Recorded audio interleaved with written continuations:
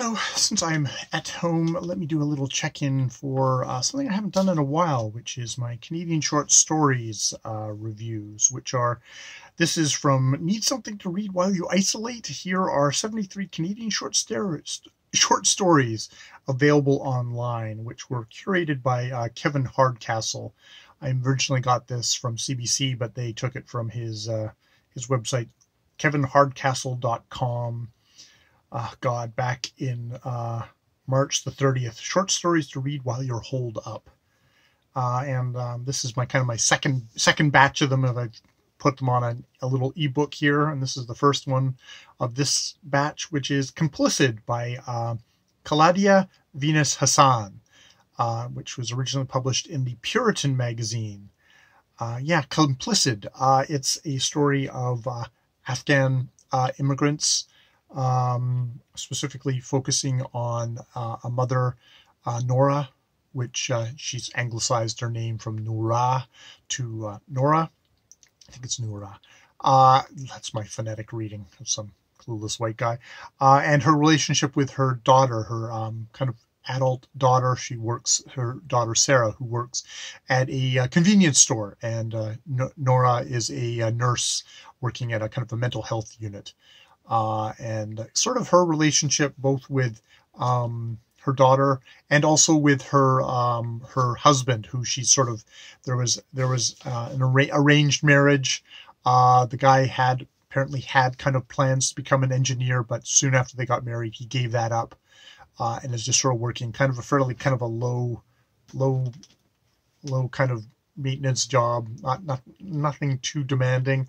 And there's a bit of frustration there because they've ended up living in the same kind of housing project where this guy's sisters have also lived, which is other excuse for this is why we can't move out of here to like a better place in the suburbs, is because then I'd have to help out with these sisters as well, and these sisters who kind of keep an eye on Noura and Sarah as well.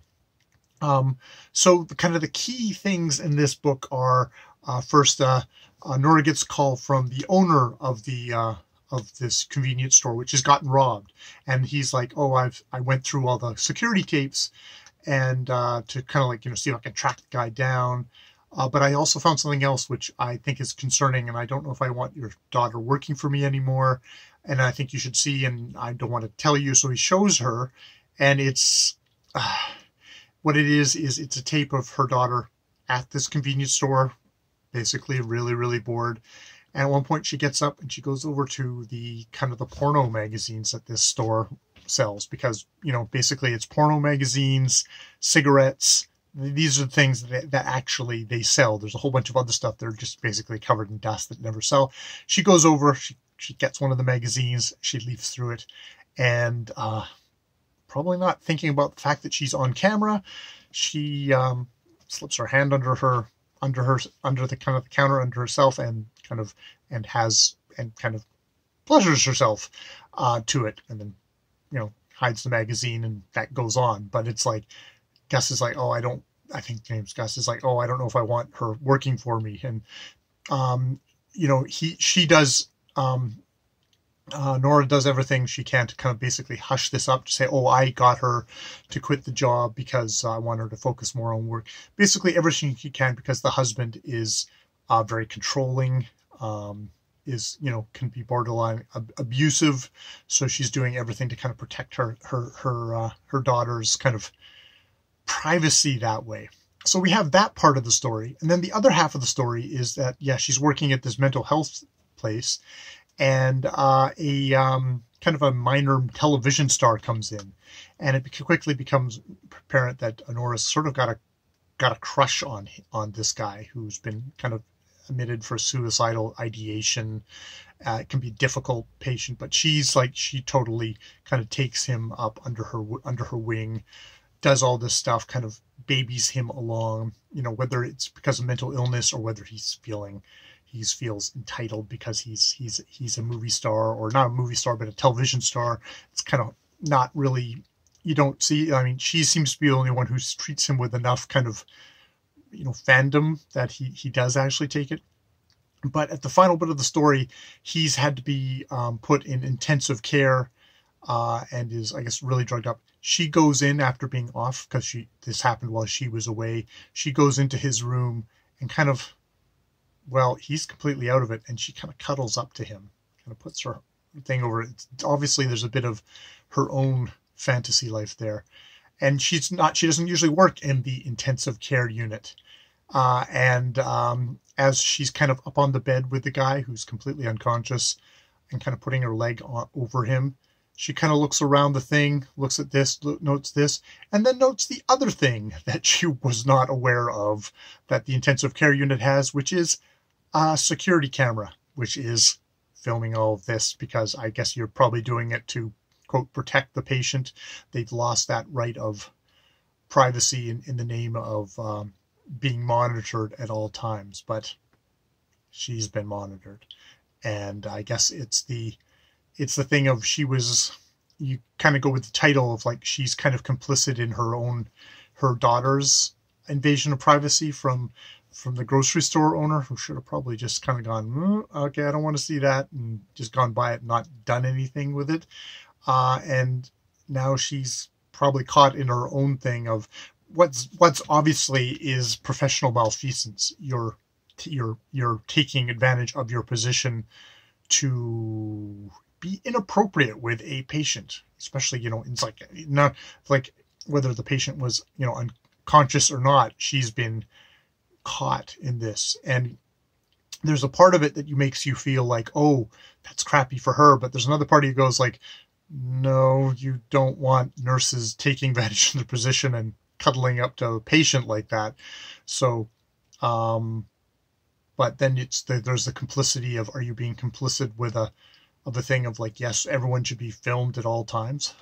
I'm doing this review as a thing. So it was, when I first read it, it was just like, oh, what does this, like, suddenly we go from the first half, which is sort of all focused on the daughter and culminating in her being filmed. And it's like, when we get into her and at the hospital, it's like kind of confused. It's like, well, why are we doing this? This seems like an odd kind of tangent. How long is this going on? But suddenly she looks up and there's the camera and the story ends, because, like, bang, that's the point. That is the point of the story.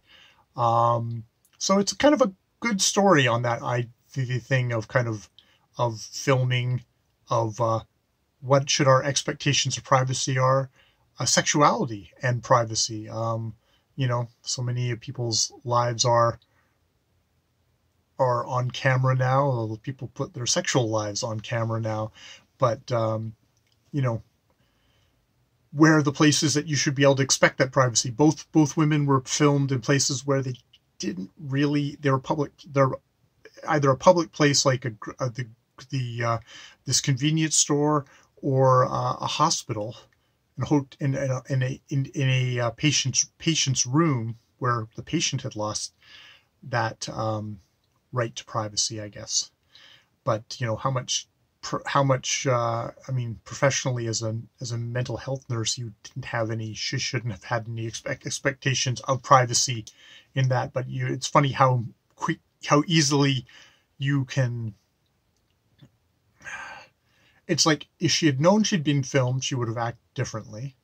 But the very fact that she didn't know she was being filmed and she acted that way is kind of rather damning in itself. I mean, I guess it's a human thing. You got the sense of this woman's kind of pretty frustrated, not a loveless marriage that she had. And there's also the kind of the fact that there's a line early on where it's like, it's talking about all this housing development, where all the buildings basically kind of, they turn and they look at each other and they've got these eyes, and that in this living condition, that one of the eyes that is indeed on her is these sisters of the father spying on them, watching them. And indeed, at one point, apparently early in the story, the Sarah had brought a black boy home with her, which there's the whole kind of a racist thing there about, oh, it's a black guy.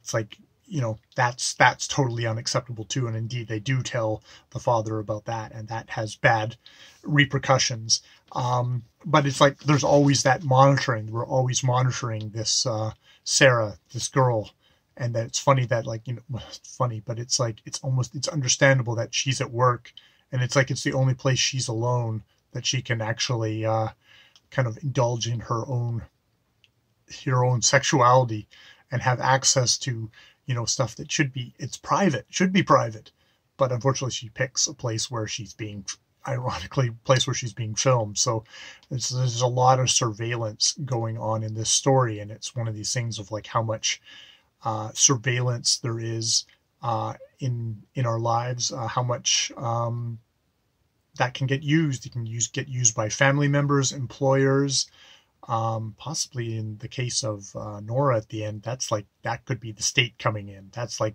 that's getting prosecuted for doing something like that.